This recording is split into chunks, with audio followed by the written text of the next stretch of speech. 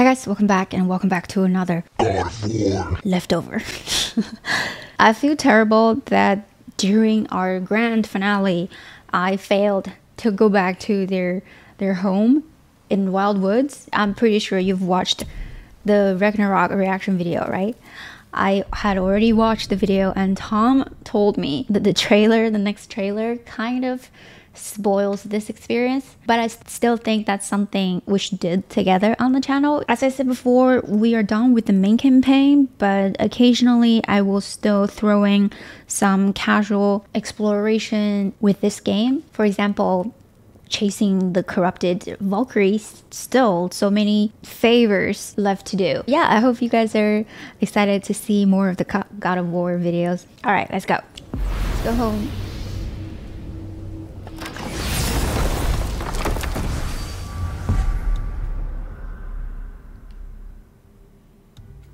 So close. This one's closer.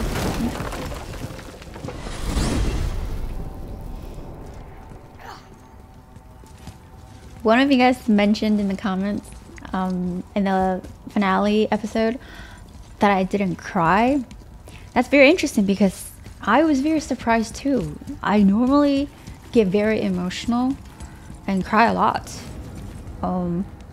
But for some reason I didn't that day. Maybe I was dehydrated. Finally home. Feels like a lifetime ago. Bit drafty, maybe.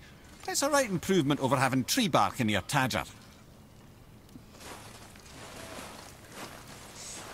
Still amazed by its beauty. Time to rest. I'm gonna sleep through winter. He's so cute. Whiny sometimes, but still okay, adorable. this'll do. Sleep. Way ahead of you.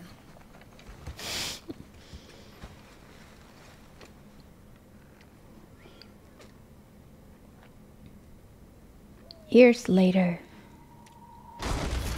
What's that? The ball.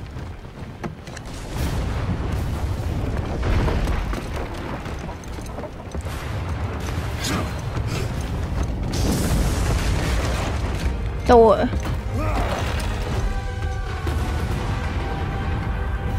Are you a calm and reasonable person?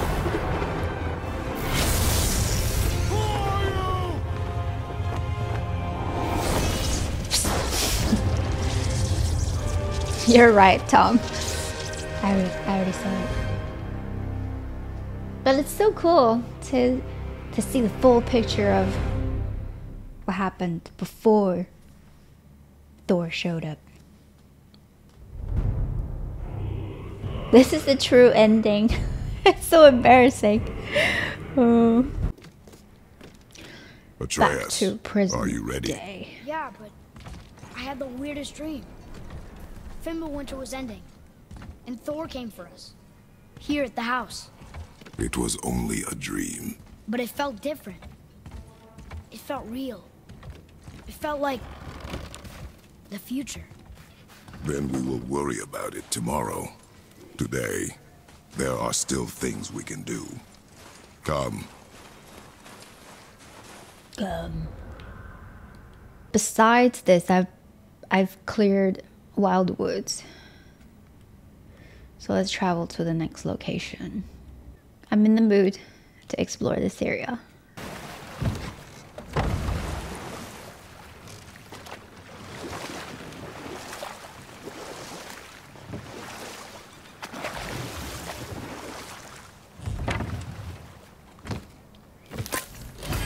Mimir still shares stories. Mimir, you never told me what happened with the stonemason's son. Hrimthur, son of Thamur.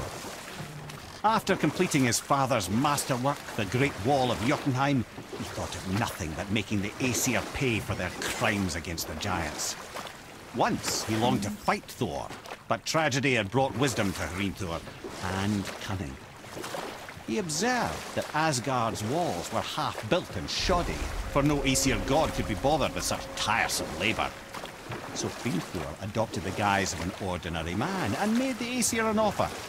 He would build them majestic new walls, and if he couldn't build them within 2 turns of the season, they would owe him nothing for his labours.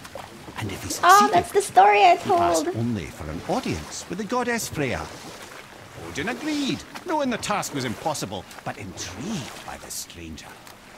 Hrimthor made short work of it, of course. He had the benefit of his father's training and the aid of a magical stallion for fetching stones. Odin was not happy to find himself on the losing end of the wager, but he seemed to uphold his end of the bargain. Freya was sent to meet the mason, and to her surprise, he wanted only to whisper something in her ear. That being done, he made his way out of Asgard. And when he found Thor awaiting him at the gates of Midgard, he knew he had been double-crossed. But he didn't care, because his plan was complete. It was? What did he say to Freya? Only she could say for certain, but I've had many moons to work it out. Hrimthor knew that Freya loathed the Aesir, despite her marriage to Odin, and I believe he gave her the secret to Asgard's defences. Some weakness he may have built in, structural or magical, which I expect will be exploited come Ragnarok when Surtur arrives to burn Asgard to ash, if not sooner. Wow, that's very different from the original mythology. In Mimir's version, Loki wasn't even part of the story. It's so fun to compare how the game approaches the mythology and the more commonly accepted version. I wish I could move faster with that book, but I've been really distracted by Disco Elysium. I really shouldn't have bought that game on the Switch though. It's a great game, but a bit frustrating to play on the Switch. Hello, Brock. Talk to this here ring. What? I can't hear thoughts from rings, Brock. It's talking to me! It's Andvari! Ha! Knew it. He says he went to the Velander mines to observe his mistake, but then the Soul Eater attacked, so as he was being ripped apart, he cast a spell that removed his soul and put in this ring. And then he... What about all his stuff? Huh? Andvari had a workshop here with all sorts of posh doodads and ornatery tools, and one beaut of a hammer. You make mention of it still in there? You're upsetting him. Your point? You fellas take Andvari with you and go have a look-see. If you find his hammer, I'll whip up something real nice for you. Let's do this. I like Hey, fighting now, Death don't Eaters. forgetting your entry stone.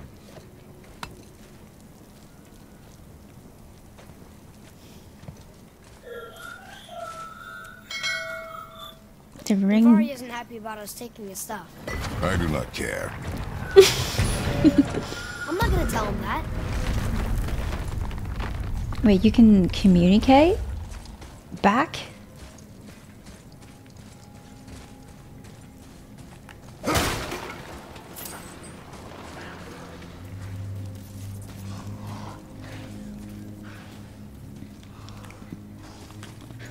Prepare your axe.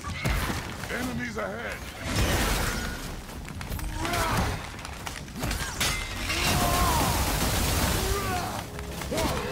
Woo!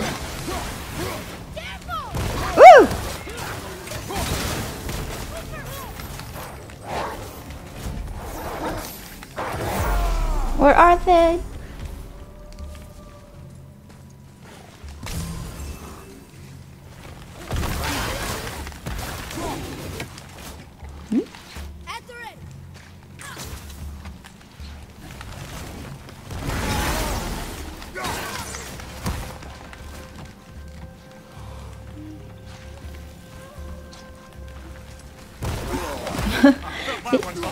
This thing. Unpredictable.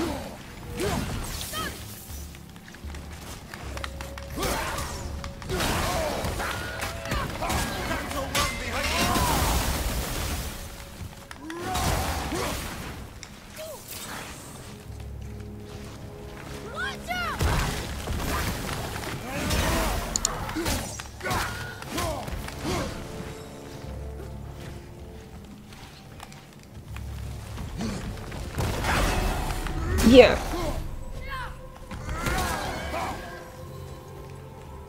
A tough fight.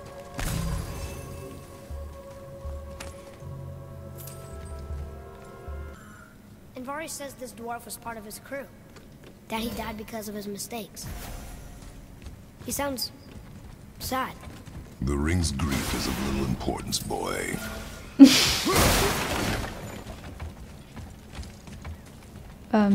Not yet. We are not done here. Where is that connected to? Oh. Hmm? Different angle. Almost. This way, boy. I can't see now. Further back, further back. What if you jumping? No. Maybe I cut it loose first? Nothing here. Maybe go up first.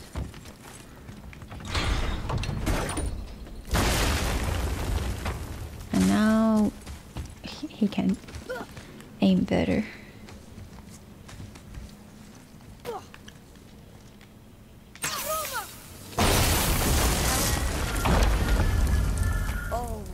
Not like that. He's warning us not to go down there. Oh. Stop listening to the ring, boy. Yes. Be trusted. I love fighting the Dark Elf Lords.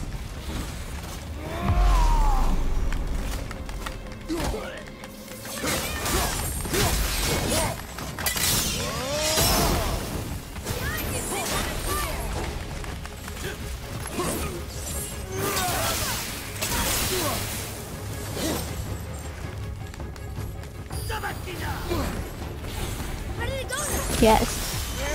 Talk dirty to me. I like the dog.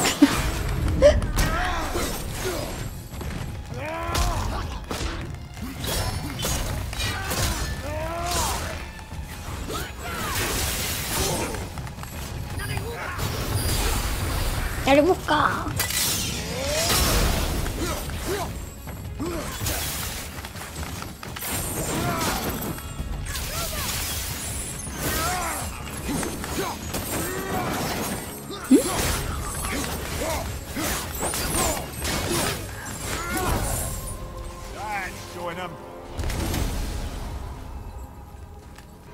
Ready, boy? Going down. I wonder if we get to control Atreus more. I know we can kind of in this one, but I'm talking full control.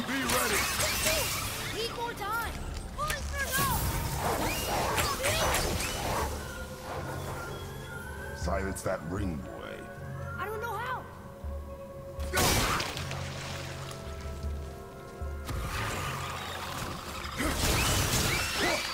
Kratos prefers silence.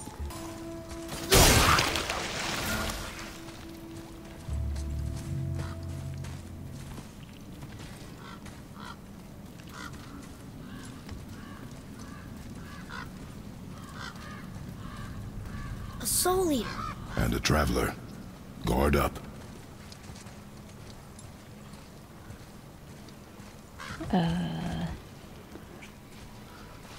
He's just sharpening his sword.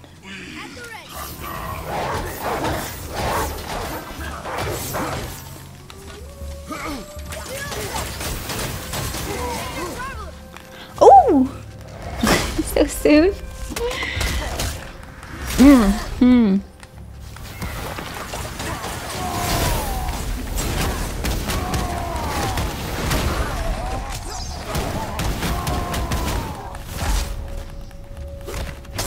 No sweat.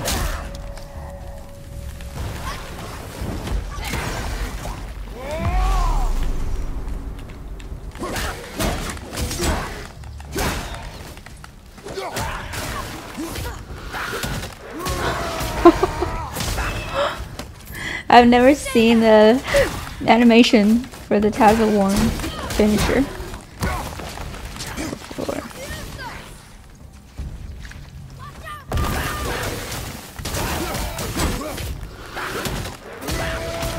Yeah. We are done here. What about the Soul Eater? A dead.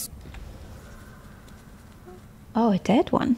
The traveler has a magical rune. If we see him lifted in his hand, father should throw his axe at it. Oh. Soul Eater. What's a Soul Eater even doing here? What do you mean it's your fault? Boy, ignore him. It's sort of tough for me to ignore. Let's kill it. Oh, I can't. This is the first time I return to an open world, story-based RPG game after I've completed the main story.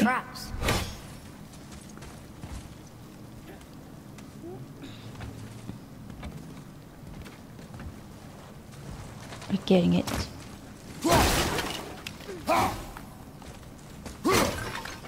Not counting DLC or like epilogue.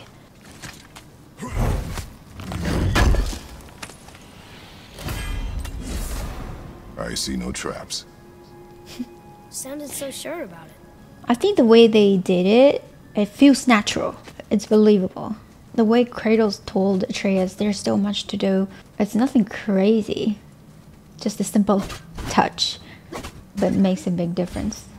And also before they left Jotunheim, he said, like, it's up to you what we want to do next.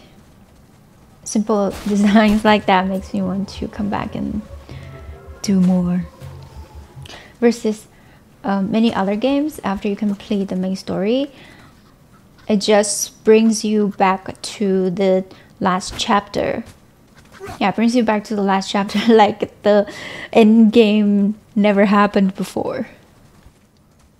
Oh, here. This is a new area.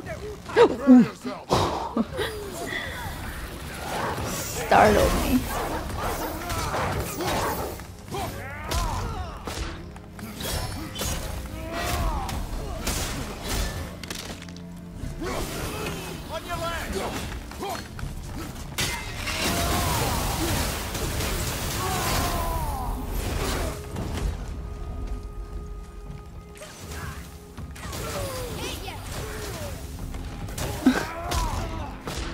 Good job, son.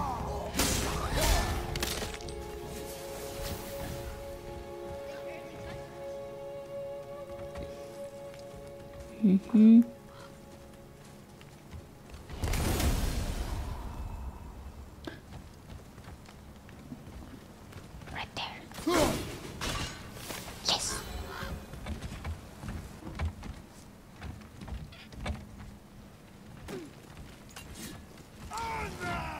Okay, here we go.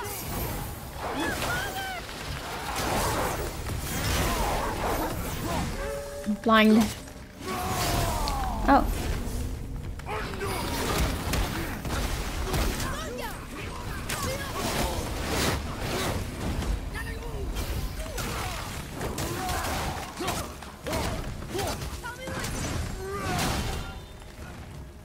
Oh, what's that tall one?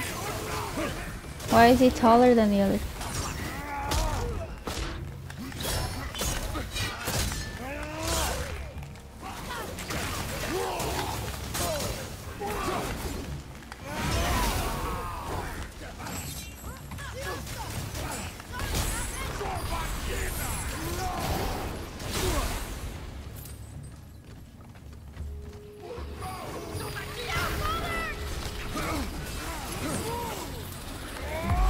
Okay, that slows him down.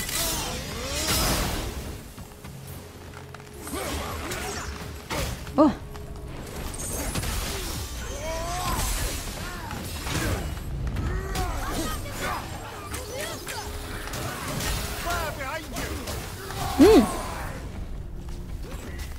Mimir warned me. Whoa! I can't die. I can't die. Just can't. No! I did die. This is not all smooth sailing.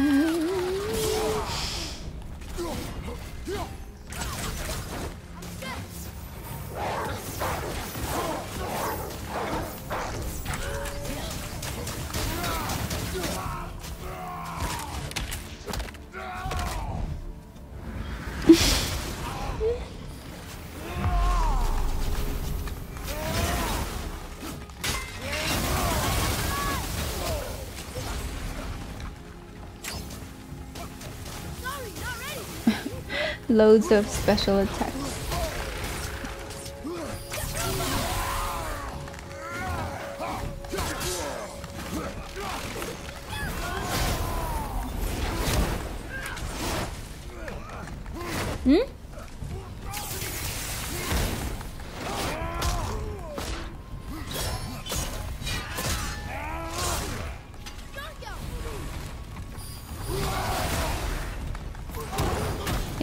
They tire themselves out after that, you know, after that move.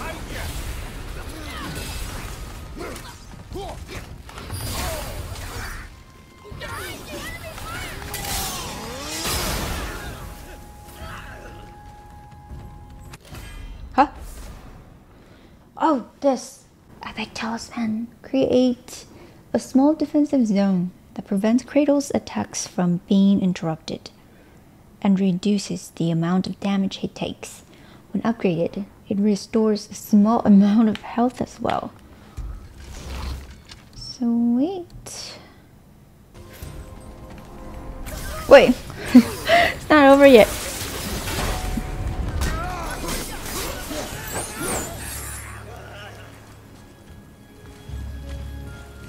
If we can freeze or weaken it, it won't be able to recover in the air when launched or knocked out of aerial attacks. Axe is better. Boy. Father, please, just listen. Invari's crew did something bad here. He's glad you destroyed the fire, and he's sorry you kept from the truth. His hammer is just who this game. Is this it? Ah, I was wondering about this. New lore.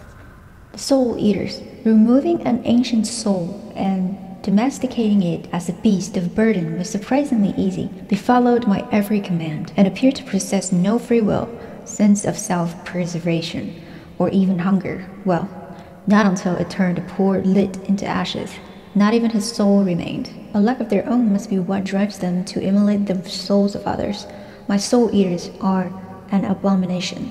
Several were sent to Muspelheim at the request of the Surtur. What he will use them for, I shudder to consider. Another to Matsagnir at Konusgar. A fool can burn for all I care. My immediate concern is the dwarfs of the Vlonder mines. I pray I'm not too late to undo my mistake.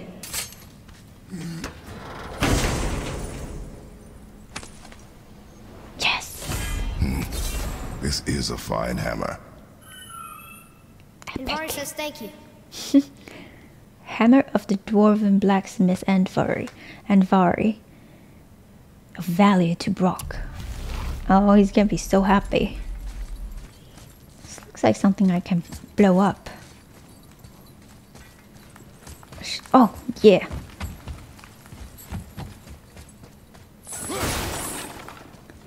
Shortcuts. Can we keep him? We will talk to the blue one. You want to keep the ring, the Soul Eater, or the axe? Oh, shoot.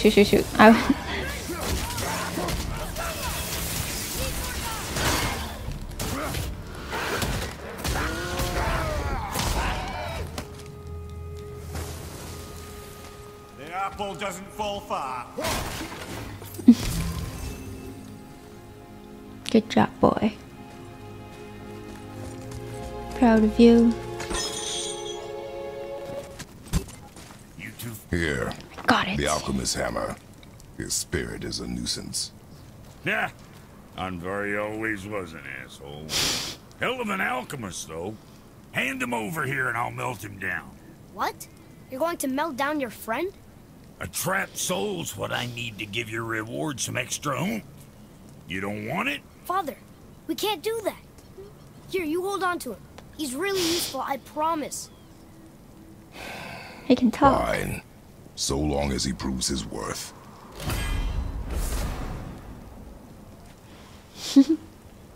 Kid's a bit of a softie, huh? Well, Yeah. he'll grow out of it. Oh, I love that about him. Handfire Soul. Epic enchantment. Very high perk activation chance to grant a health burst on any successful runic attack kill.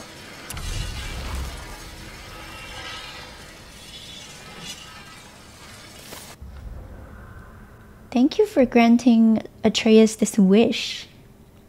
Kratos, you can be very sweet when you want to. One of these two. Okay. Your service is over. Look at that.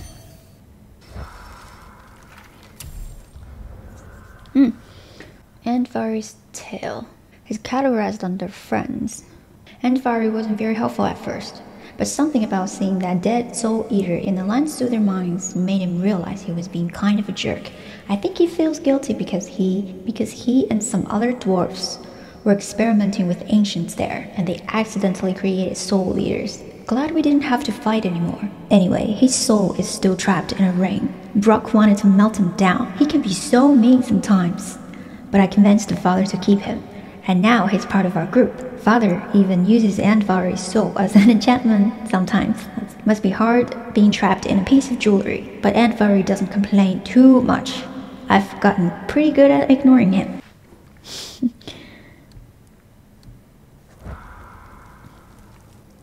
Let's see how good we can make this.